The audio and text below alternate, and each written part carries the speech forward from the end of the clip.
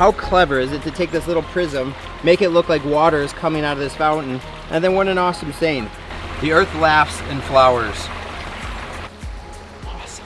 There's this thing called negative ions. It literally, why are you laughing? Like you know what you're talking about, but go ahead.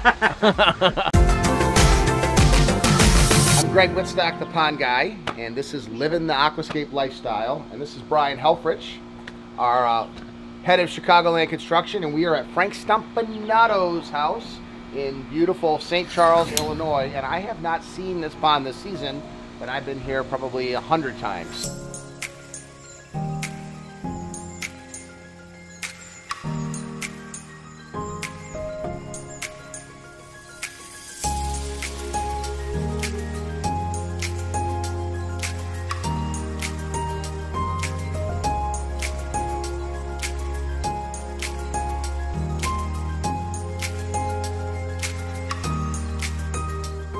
Frank, the garden, it just continues to grow. Every year it looks nicer and nicer. We haven't cleaned this pond since the day we built it 15 years ago.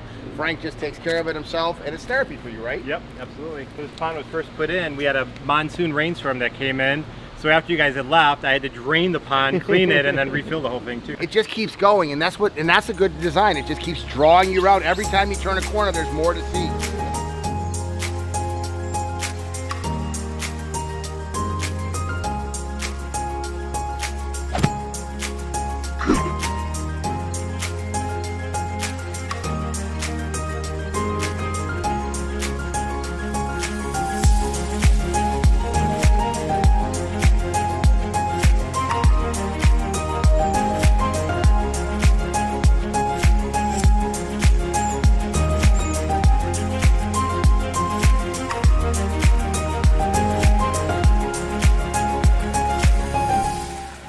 To this house, you said, let's just do it right the first time. And you met with Brian, and Brian, you and Ed really designed this, right? Yeah, it was actually kind of cool too, because as a Build a Pond Day, you had a lot of the guys that actually came out. During Pondemonium? Exactly. What's cool about that, though, is it was so barren then compared to it's a jungle right now. It was really kind of cool too, because a lot of the neighbors who didn't know me quite then, they thought I was absolutely nuts because there's all this rock next door. The house next door wasn't there, so we dumped all the rock over there. What's fun for me about seeing these old pictures, and didn't even remember that we did it as a Build a Pond Day, because advanced Build a Pond Day here for Pondemonium, is when you put in a water feature, it really changes everything about the dynamic. And you had this now for 15 years at this house.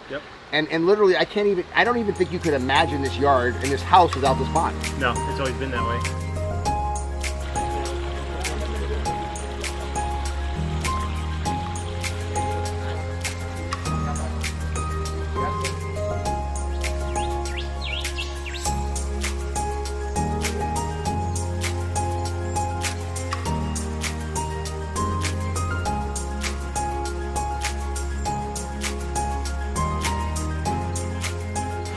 These are aqua blue boulders, and I love working with these aqua blue boulders. It's just a really neat, interesting stone. There's all kinds of neat angles and stuff you can play off of them.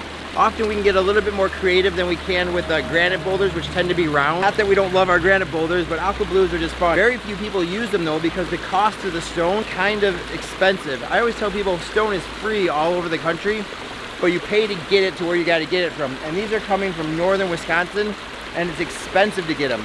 Not only is it expensive to get the stone because of the shipping distance, but the stone is extremely dense, which means you get less pieces per ton. So when I have a project like this and I need 30 tons of stone, I'm gonna get less coverage out of that 30 tons of stone than I would out of like granite or moss rock or something else. It's also a quarried stone, so it's coming deep from the ground and they have to blast. And sometimes you even see the old drill marks from the stone. If you look down here, here's one of those pieces. You can see this hole in it, this perfect hole. That's where the miners drilled into the stone to place their dynamite and then blew this stuff up to create all of these other pieces. You've got one here. Here he's actually tried to disguise it, but this little rock, well, he's got it wedged in there pretty good, but it's hiding that drill mark. Sometimes we show that stuff off because it's a fun story. Other times we try to hide it, especially when it's right next to a waterfall. Oh, look at this one here. So here we've got two drill marks right next to each other on a piece of stone that probably weighs a good 400 pounds. We're sitting in a pond that is in over 80% shade with giant mature oak trees surrounding the thing. And to me, a pond in a shade garden has a much more relaxed, comfortable feel than a pond in full sun. Now, is there benefits to a pond in full sun over a pond in full shade? Absolutely. Is there benefits to a pond in full shade over full sun? Absolutely. The best place for a pond is, like I said before, wherever it looks best from the main viewing area. And look at this pond, how incredible it is.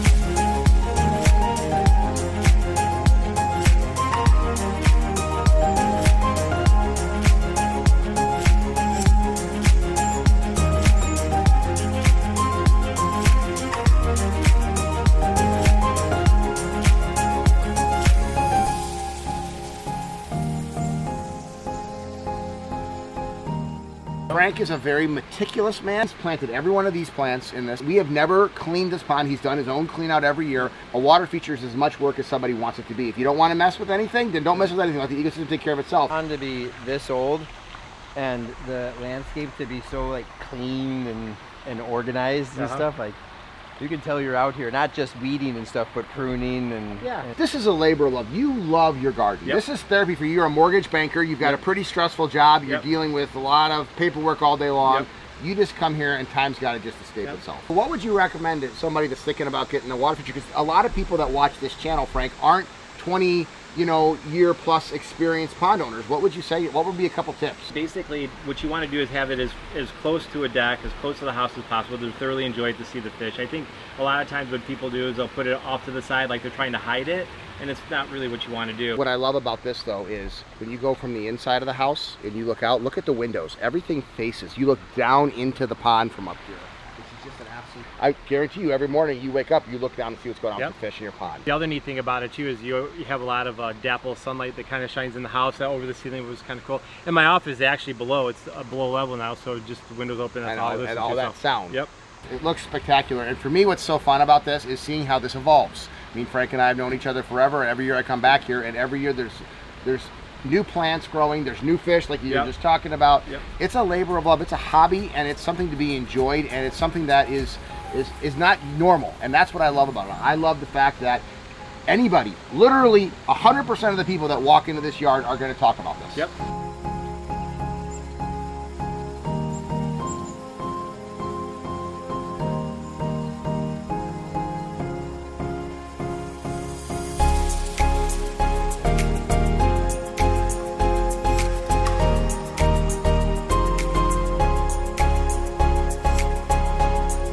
the earth laughs and flowers.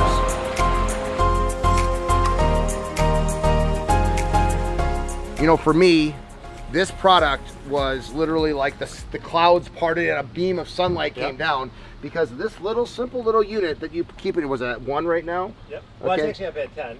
Okay, so you adjust it based on how much algae is in there, right? Yep. Explain how that works, because people don't know about the ion gen. Basically, the ion gen is a probe that is actually wired directly into the hose that comes out to the waterfalls, and it kind of flows through 2 copper probes, and it just adds enough copper to keep the string algae. So I usually adjust it, like if we know it's going to be really hot, really sunny, sometimes algae will grow more so as the water warms up, and then, you know, in fall you just basically turn it down. So I probably replace the probe maybe twice a year. You know, it's a big pond too. Yeah, so once a year is normal. A pond this big, twice a year. Yeah, I love the fact that they're readily available. You can get them online, you can go to the store, whatever. It's the little things that make big differences, and so the whole goal with every product that we do at Aquascape is to improve the consumer's experience. So here's a guy who's for 20 years had a water feature. Before we invented the string algae buster. String algae buster would get rid of the string algae, and then the ion gen gets rid of it now electronically. Right. Yep. Outstanding.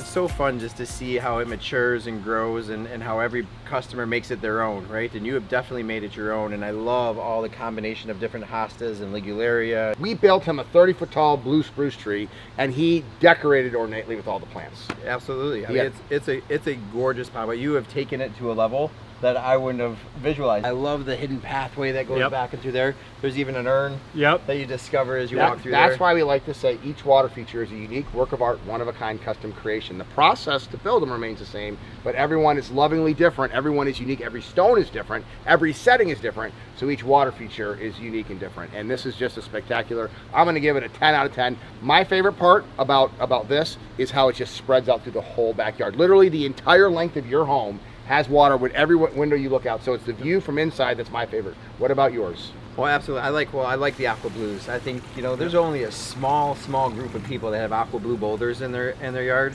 and here it works perfect. I don't think any other rock would have worked as well in your yard as the aqua blues do. Or the one thing you wish you would have done different, make that waterfall taller. We should do that. Tell us what your favorite part of this water feature is. I mean, it's truly a spectacular water feature. Let us know what it is, and then follow along for these vlogs. Check on the subscribe button up here.